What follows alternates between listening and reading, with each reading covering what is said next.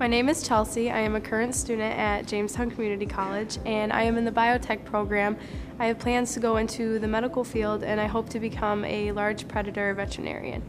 I would say beginning JCC in my Immunology course as a part of the Biotech program, that really kind of opened my eyes to things. It was taught by Dr. Crisman, my current professors for all my science courses as well.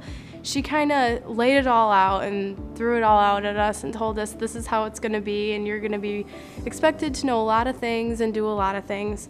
So with that, I took it in, I worked hard, and she actually helped me form intellectually, socially, and professionally in numerous ways.